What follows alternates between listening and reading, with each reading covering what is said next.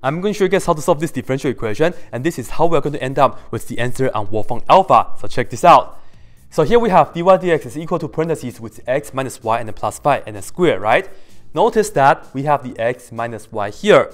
So this is technically a differential equation in the form of g of ax plus y. And typically, we'll just let another variable, say phi, to be x minus y only. But if you want to end up with the answer on WolframAlpha, this is what we do. We are going to let v equals to the entire inside, which is the x minus y plus 5. And once again, this is how we are going to end up with the answer of WolframAlpha. And if you want to end up with the answer in the back of the book, check out my other video, okay? Let's continue. This is the punchline, right? So let's go ahead and differentiate both sides. And you will notice, once I include the plus 5 here, it doesn't really matter because the derivative of 5 is going to be 0 anyways. Alright, the derivative of x is 1, and then minus the derivative of y is just dy dx. And now let me move things around. Let me move this to the left hand side and let me move this to the right hand side. So we will have dy dx equals to 1 minus dv dx. And then I can plug in this for dy dx, so we will have 1 minus dv dx, and that will be parentheses, inside is phi. The entire inside is the phi, so we have phi and then square like this, right? And now let me move things around again. I want to make dv dx positive, so let me move this to the right hand side. But let me write that down first on the left hand side also. It will be dv dx like this, okay? And I will have to move this to the left hand side, but I'll put it down on the right. 1 minus, right, because this becomes minus, 1 minus v squared. Okay? And then you see, this is separable now, and I will just go ahead and divide both sides by 1 minus v squared, and I will end up 1 over 1 minus v squared, and then dv, and let's multiply the dx on both sides as well, so we have dx on the right hand side. Alright, you know, we are going to integrate, right? And to integrate 1 over 1 minus v squared, we are going to use partial fraction first, right? Let's factor out the denominator. This right here is going to be 1 plus v times 1 minus v. So you know, this right here is going to be something over 1 plus v. And then we add it with something over 1 minus v, dv, and then we have the dx. Okay, to figure out these numbers, this is what we do. We can use the cover up method, right? I want to figure out the number that's on the top of 1 plus v. What I do is, I go back to the original, looking at the factorative form. I'm going to cover up the same denominator. Okay, the same denominator. And you have to ask yourself, how can you make this factor that you just covered it up 0? Well, this is 1 plus v. To make this equal to 0, v has to be negative 1. Okay, so you cover this up, and you have to remember, phi has to be negative 1, and you are going to plug in negative 1 into this phi, okay, into the rest of the phis. So once again, you get 1 over, and then you do 1 minus negative 1. Okay, you let phi equal to negative 1. 1 over 1 minus negative 1 is the same as 1 over 1 plus 1, which is 1 over 2. And to figure out this number, this is on top of 1 minus v, so I go back to the original, I cover up the same denominator, and how can we make this equal to 0? V has to be 1, right? So I'm going to plug in 1 into this v this time, and we will have 1 over 1 plus 1, which is once again 1/2. So this is what we have. And before we integrate, let me just multiply everything by 2, so I don't have to deal with the 1/2 on the left hand side, okay? So we will have 1 over 1 plus v, and then this is plus 1 over 1 minus v dv, and this is equal to, I multiply the 2, so we have the 2 dx like this. And now we can go ahead, integrate, and then you will see this is going to give us ln, right? ln absolute value 1 plus v, and you have to remember to check the derivative. The derivative of 1 plus v is just 1, so dividing by 1 doesn't matter. Next one, the integral of 1 over 1 minus v is once again the ln absolute value 1 minus v. But in this case, the derivative of 1 minus phi is negative 1. So right here we have to divide by negative 1. So it's a subtraction now. And this is equal to 2x, and let's add a constant. And I'm going to keep track with a constant. So let's put down plus c1. Okay, two logarithms, and you see this is subtraction, so I can put this over that. So this is ln absolute value 1 plus phi over 1 minus phi, like this. And this is equal to 2x plus c1. And then, of course, let's try our best to solve for phi. So let's do e to this, e to that. And you see this is absolute value 1 plus phi over 1 minus phi. And this is equal to e to the 2x is the function part, so let's write it down, e to the 2x. And then you have to multiply by e to the c1. c1 is a constant, e is a constant, e to the c1 is also another constant, so let's put down c2 right here. And then next, get rid of the absolute value, be sure you put down plus minus, and now we are talking about 1 plus phi over 1 minus phi to be plus minus c2 is just another constant. So we put down c3 right here, e to the 2x like that, all right? And in fact, in this case, we can solve for phi, so we'll go ahead and do so. Let's put down 1 plus phi here because I want to multiply 1 minus phi on both sides. So you will have 1 plus phi equals to c3 e to the 2x times 1 minus phi. And of course, right here, we can distribute. So let me just go ahead and distribute that for you. 1 plus phi equals to this times that, which is c3 e to the 2x, and this times that, which is minus c3 e to the 2x phi. And now here's the deal. Do it carefully for you guys. I'm going to move this to the other side so that all the phis will be together. Here phi, here it will be positive c3 e to the 2x, right? And I'm going to factor out the phi, so I'll put down the phi at the end. So we have the 1 and that. This is going to be 1 plus c3 e to the 2x. And as I said it, I'm going to factor out the phi, put it down at the end. This will be, I will put a 1 to the other side. And let me write this down as negative 1 plus this c3 e to the 2x, like this. Okay? At the very end, as you know, we can divide both sides by this, so we'll do so. Finally, we see phi, which is by itself now. That's great, right? Phi will be this over that, which is negative 1. And I forgot to tell you, this is how we are going to do it if you want to end up to be the answer in the on WolframAlpha, right? So let me just write this down as c3 e to the 2x minus 1 over, let me put down the c3 e to the 2x and plus 1, like this, okay? Okay, we're pretty much done. Phi is that. Put this back here, isolate y, everybody happy. But remember, you want to end up with the answer on WolframAlpha, so this is what you do. So before I substitute phi is equal to this, let's do the following. I'm going to look at this, right? And we'll do long division. Because on the top and bottom, we do have e to the 2x right here. They are pretty much the same thing, right? So it's almost like the degree are the same when you have a rational expression, that kind of idea. So let me put this down on the side here for you guys. This is the long division that we'll be doing. Top goes inside, so we have the c3 e to the 2x minus 1, and then we have that, which is c3 e to the 2x plus 1. And then compare the first term, I need to just have a 1 time, right? 1 times this is exactly c3 e to the 2x. And then when you do this times that, which is minus 1, or plus 1 at the moment, 1 times this is plus 1.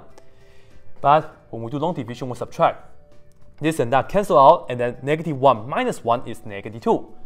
So after the long division, even though this is not polynomial over polynomial, we still do the long division, okay? Anyways, phi, which is the same as that. So let me just, don't waste time. This is x minus y plus 5. And this is equal to this right here is that, right? So let me write it down for you guys. 1 is the quotient, so let me put this down, which is 1. And then we will have negative 2 over the original denominator. So we have minus 2 over the original denominator, which is c3 e to the 2x and then plus 1, just like this. At the end, as I said, we are going to isolate our y, right? So let's go ahead and do so. And let me just put it down right here, perhaps. Let me just isolate the negative y first. Well, actually, no. Let's do this again. Let me bring the y to the other side, which becomes positive y, but I will write the y down first, so it becomes positive y, all right? So I move this to the other side, become positive y. And then I will have to move this to the other side, isn't it? So perhaps I'll just show you guys the work right here, if you guys would like. I'm just adding the y on both sides, right? Adding the y, so that they cancel. And what I'm going to do is I'm going to minus 1 on both sides, right? So that this and now cancel. But I'm going to add this on both sides as well, plus 2 over c3 e to the 2x plus 1. And I'll do that, of course, on both sides. I'll put this down as plus, and I'll put a 2 in front, 2 over c3 e to the 2x plus 1, like that. Okay, fair enough. I show you guys all the steps, isn't it? That's good. So y, it's by itself on the right-hand side because this and that also cancel. But I just put it down on the left. On the other side, on WolframAlpha, they put down this first, so let's do so. 2 over c3 e to the 2x and then plus 1. Okay, this is a 2x. But it's better to look at this. And then plus x. And then 5 minus 1 is plus 4. Alright? So we are done. This is pretty much the family of solutions. And we are done with this. Of course, C with a subscript 3, it's not needed. We can just say this is the legitimacy I want to use to present the answer for you guys. This is it. However, on WolframAlpha, I'm not sure why they divide the top and bottom by 2. And they make it 1 over C another C, right? And then you have the plus 1/2. But I think this is prettier, okay? I think this is definitely way prettier. So this right here is the family of solutions. And let me just write this down. Family of solutions. And once again, let me just show you guys on WolframAlpha right here. And yes, it is 10 p.m. I'm still in school. But anyways, you can see that I type in this right here, which is that differential equation, right? And then you scroll it down right here. This is the answer that we have on WolframAlpha. And you see that we have the 1 on the top on WolframAlpha, but add the 2. All you have to do is just divide everything by 2. And you end up with this form right here, isn't it? And of course, you can go ahead and click on the step-by-step solution. And it's going to take some time. And the interesting thing is that if you click on the step-by-step solution, it's going to show you another form for the answer, which is this right here. And this is pretty close to the answer in the back of the book. I will show you guys how to get that in the following video, but hopefully you guys can all see this right here. And yeah, you can of course download this and play around on your own as well. All right. This is the family of solutions, and we're pretty much done, right? However, there's one solution that does not belong to this family. Right here, the family of solution means that you can pick any value for C, and that's all the possible solution to that differential equation, right? However, let me just write this down. There is a missing solution, and it is the following. It is y equals to x plus 4.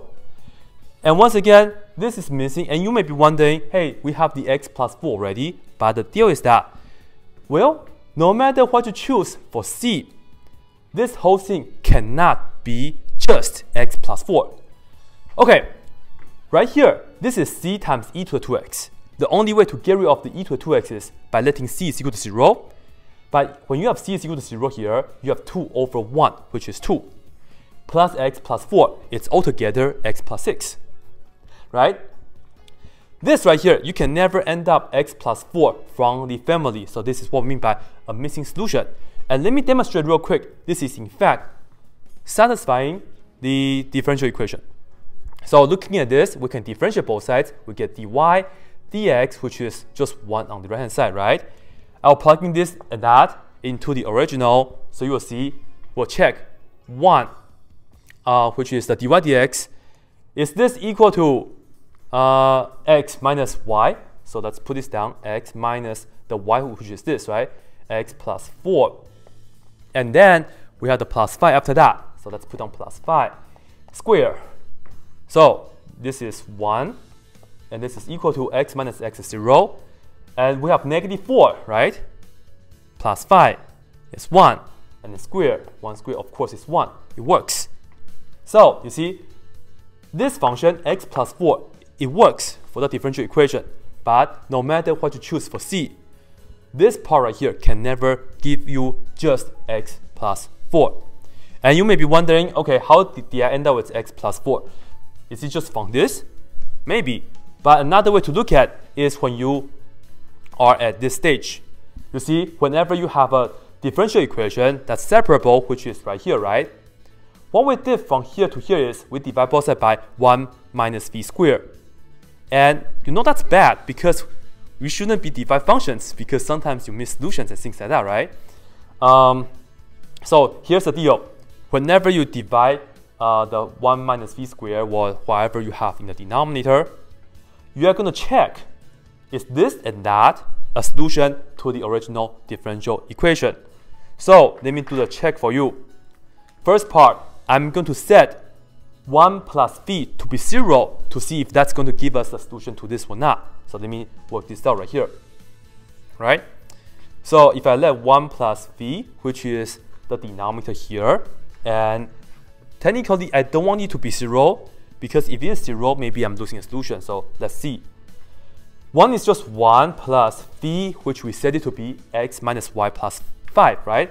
So we have x minus y plus 5, and this is equal to 0. And let me just move the y to the right hand side, but I will put down the y first, okay? And you have the x right here, 1 plus 5, which is plus 6. Is this a missing solution? Well, this is not a missing solution. In fact, this right here belongs to the family, because what we can do is you can just let c equal to 0. We talked about it earlier, right? If we let c equal to 0, plug into here, you end up y equals to 2 over 0 plus 1, right? Because you have the 0 times e to the 2x plus 1, and then plus the x plus 4. So all in all, this is y equals to x plus 6. This is not missing. It's in the family already. This guy is the missing child. And to get that, we are going to look at this, 1 minus v, and then we set it to be 0. 1 minus v equal to 0. 1 is just 1, minus just a minus. V is once again that. So we have the x minus y plus 5, and then we set this to be 0. And you see this is 1 minus x plus y minus 5 to be 0. This time I will keep the y on the left hand side. 1 minus 5 is negative 4. Put it on the other side, becomes positive 4. Negative x, put it on the other side, becomes plus, right? So we have y is equal to x plus 4. And this is how we can find, okay, a missing solution. And you have to just check. This right here is not in the family, and it also works for the original differential equation. Therefore, if you want to complete your answer, you are going to have the family along with the missing child. And that's it. Hopefully, you guys like this.